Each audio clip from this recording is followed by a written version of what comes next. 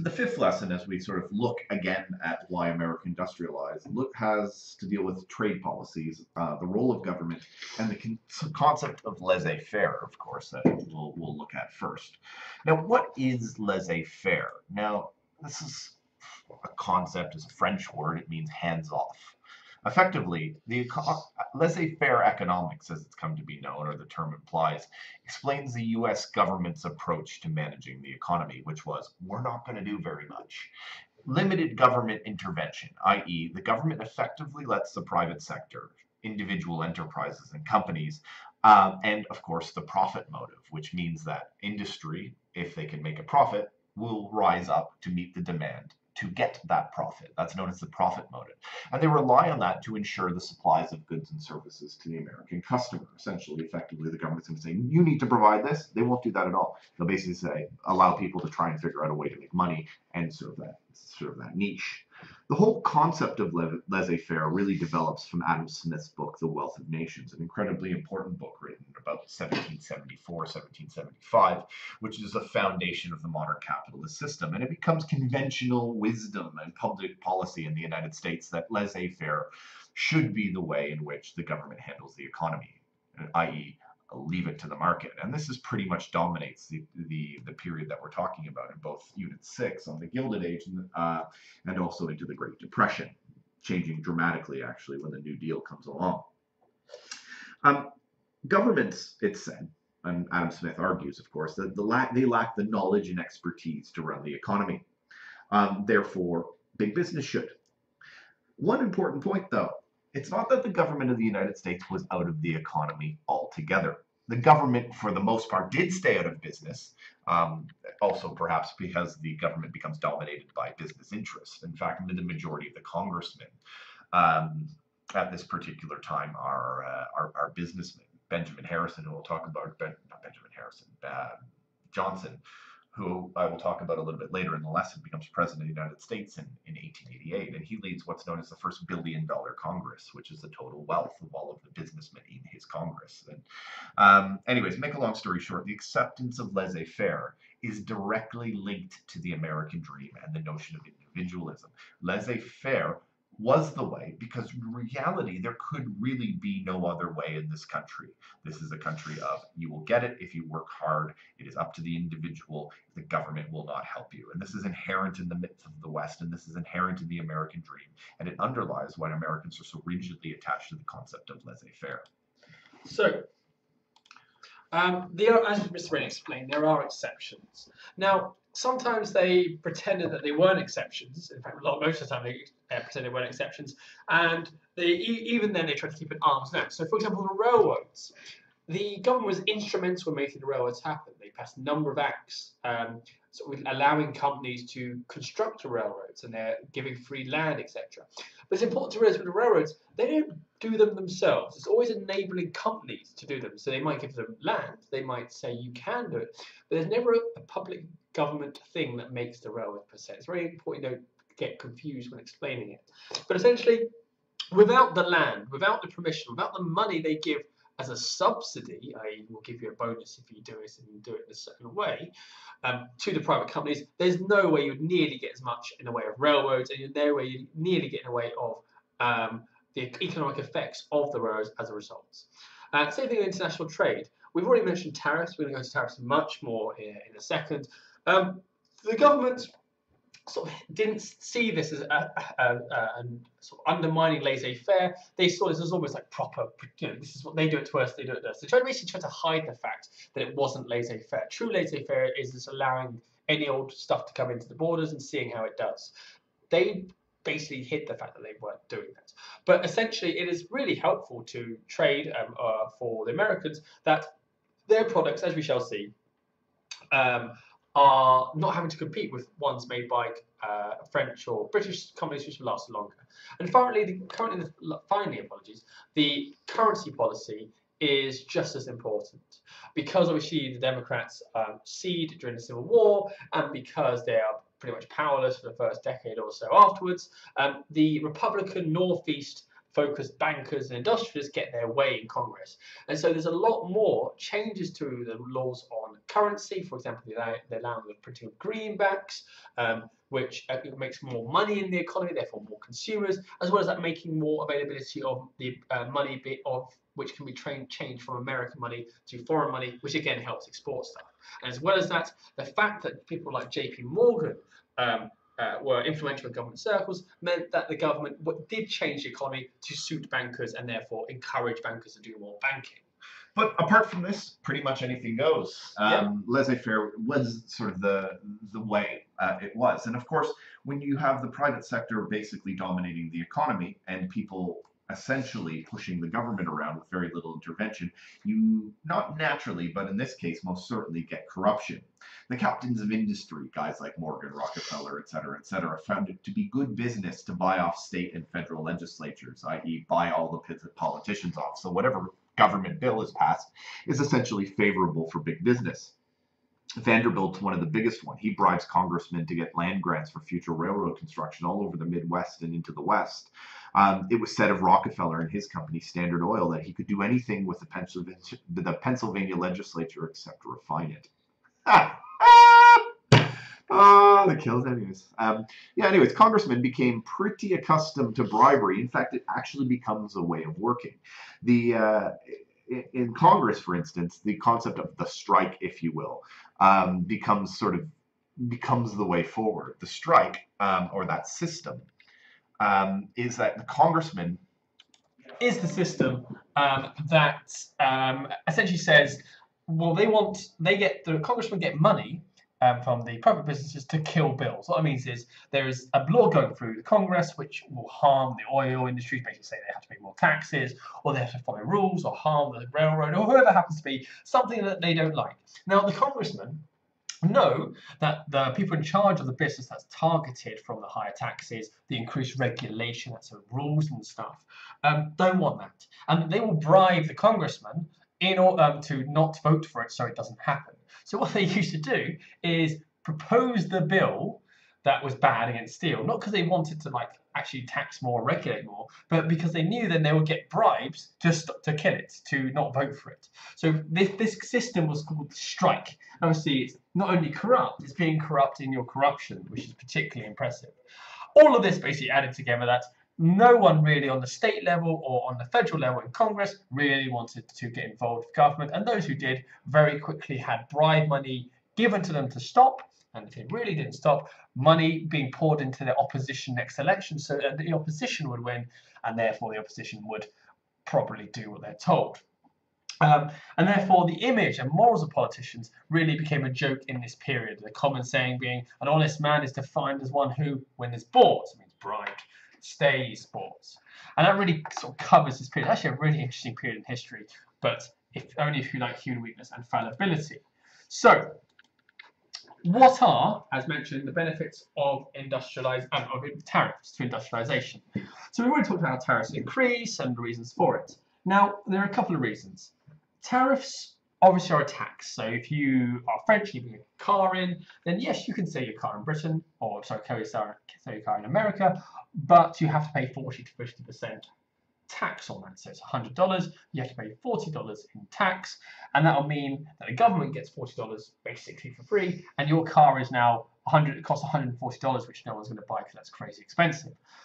Likewise, with all that money, they don't need to tax businesses. If you get enough money from tariffs, you don't have to tax people or businesses, which means that businesses and people benefit. Businesses, if their taxes are lower because the government gets its money from tariffs, then they do not have to charge as much per item because they're paying less in tax.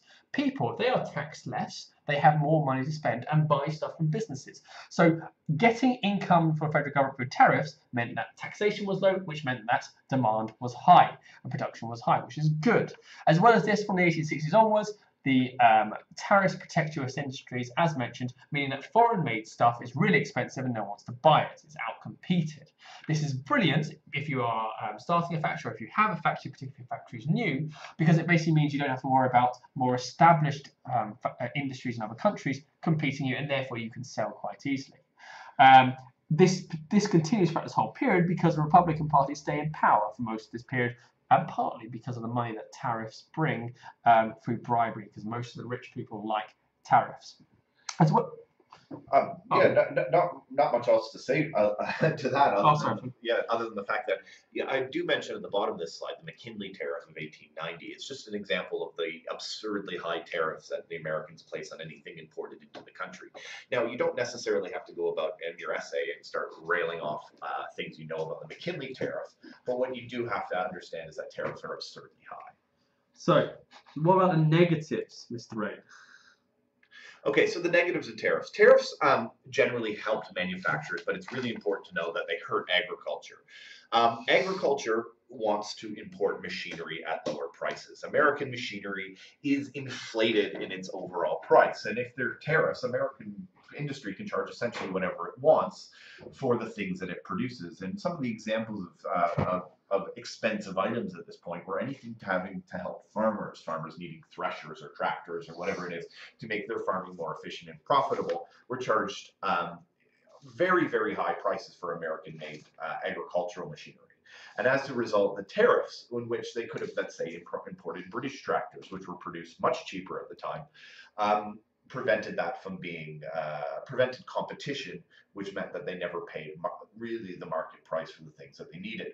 And all of this, of course, reflects the dominance in Congress of the industrial business interests. I talked about the $1 billion Congress, for instance.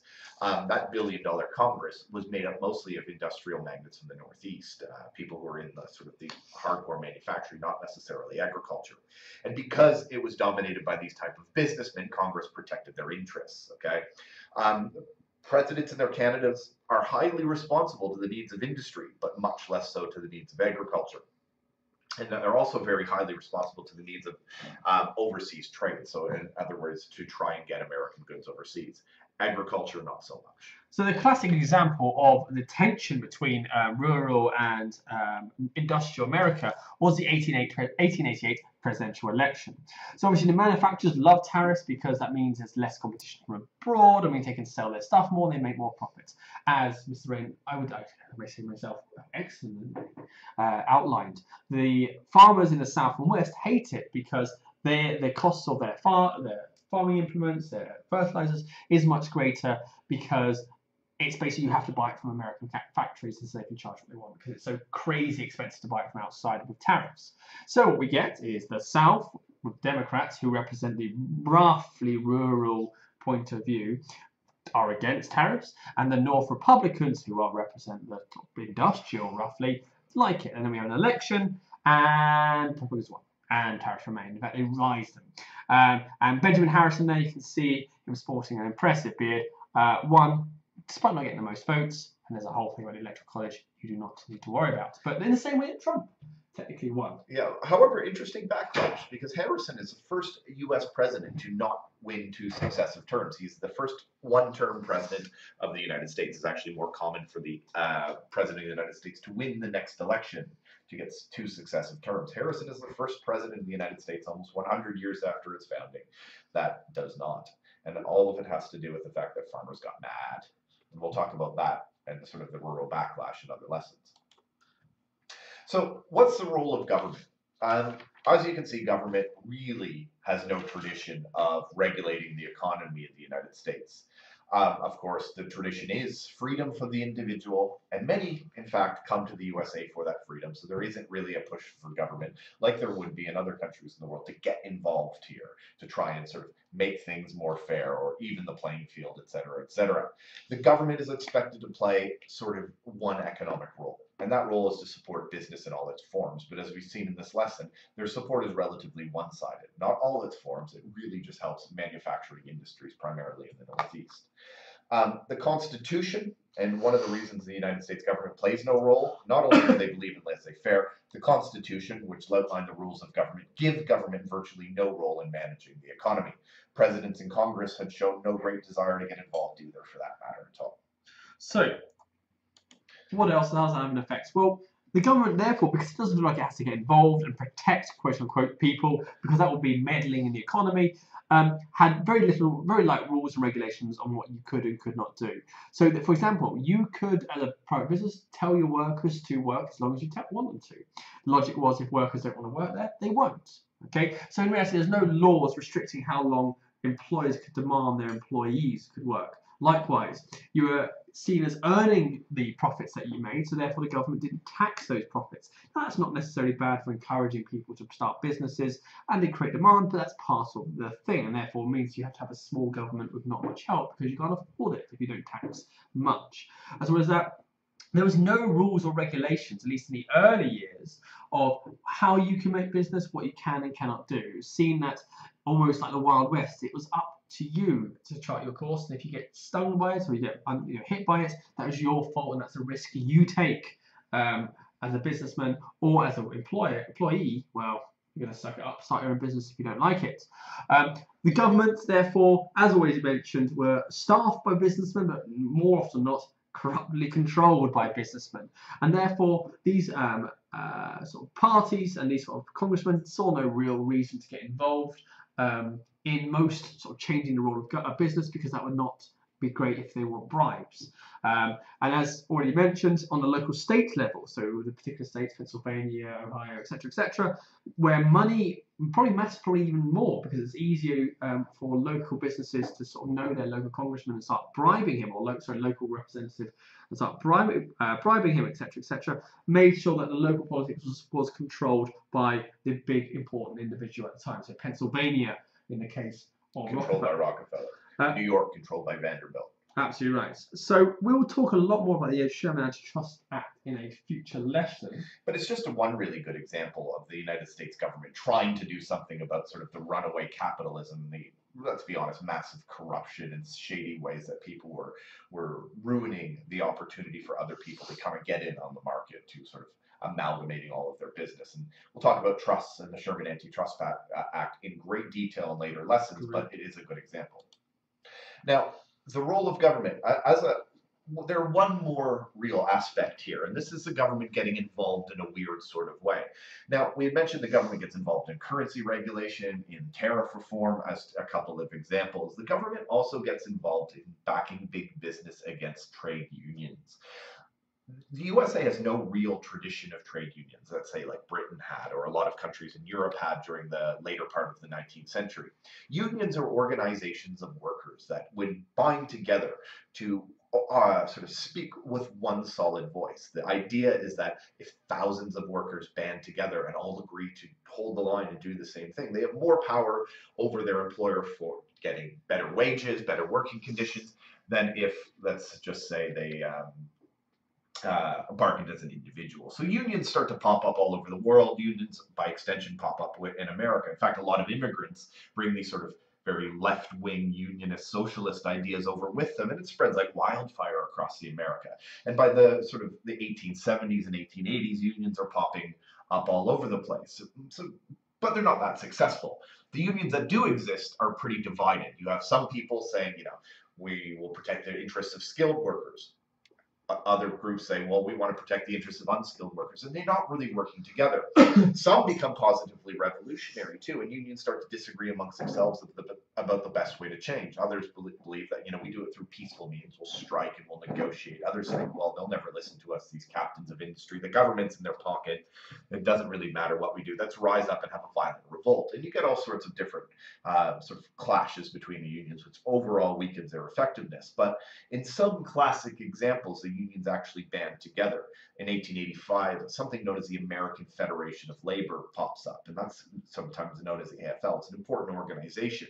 And this is an umbrella organization for all labor across the United States. And their main weapon was to get people who feel that they're not making enough money, feels that their working conditions are poor, that they're working too long hours, to go on strike, i.e. withhold their labor from the company until the company decides that we need to pay for that labor. So when industrial disputes or strikes arise, the federal government usually is faced with a massive problem. Okay, it almost always in these cases, throughout the Gilded Age, sides with manufacturers. And very importantly, you see the government often using soldiers to assist owners in defeating workers' demands for better pay and conditions. The government sides with industry. It does not side with the people. So very little is there to stop, let's say, an unscrupulous owner from managing his workforce in effectively any way he wants. And I'm going to walk you through two of the biggest case studies of labor issues, and you'll see a really good pattern emerging about how the government really doesn't side with labor. The first one is Carnegie's Homestead plant strike. The Homestead plant is the biggest steel mill in the world. I talked to you about how this is the place that really took the Bessemer steelmaking process to the next level. This plant alone made more steel than all of Britain by the time 1900 rolled around. Thousands and thousands and thousands of employees in Pittsburgh, Pennsylvania. It's Carnegie's largest plant. Now, when these guys go back on strike to get higher pay and also reduce the hours they were working, because they were working something like the average shift was like 14 hours long or something ridiculous amount like that. Carnegie brought in 300 private guards, known as the Pinkertons.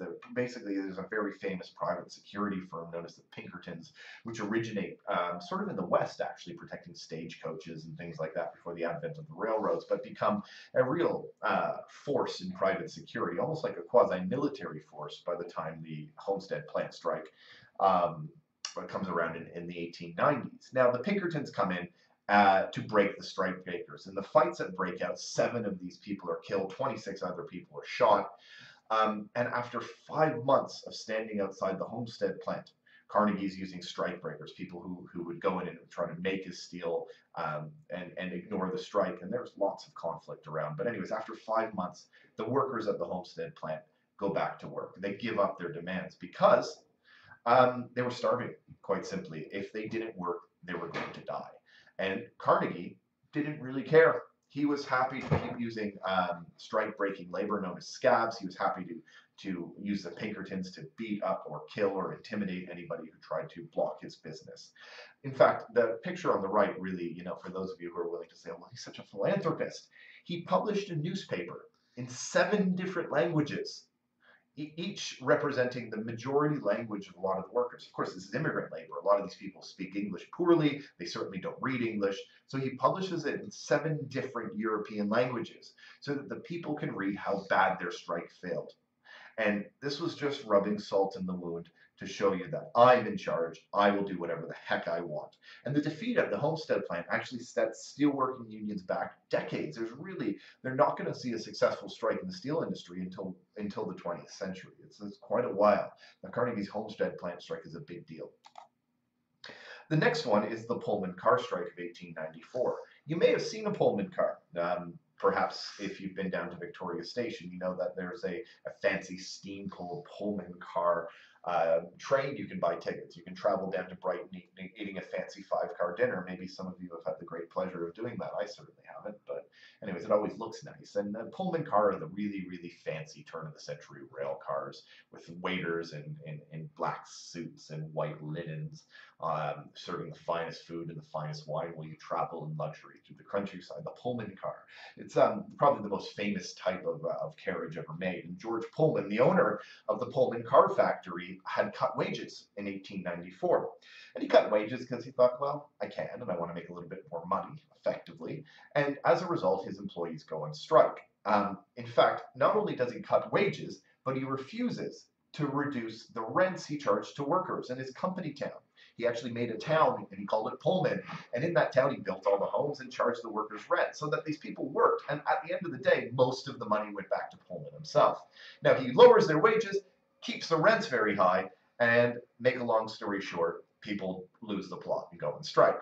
Now, there is something known as the American Railway Union. It represents workers across the nation, not only in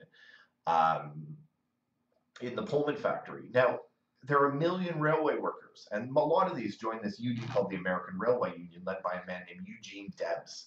Debs is a real firebrand labor guy. And basically, he says to everybody working the railroads, we refuse to handle or work, i.e. couple or do whatever it takes, refuel any train that has a Pullman car on it. And that includes the mail, because the mail travels on trains at this time to get from point to point. So Pullman goes to President Grover Cleveland, who's the president after Harrison from 1892 until the turn of the century. And he goes to President Grover Cleveland. He says, I need your help. We need to keep the mail trains running. I want you to help break the strike.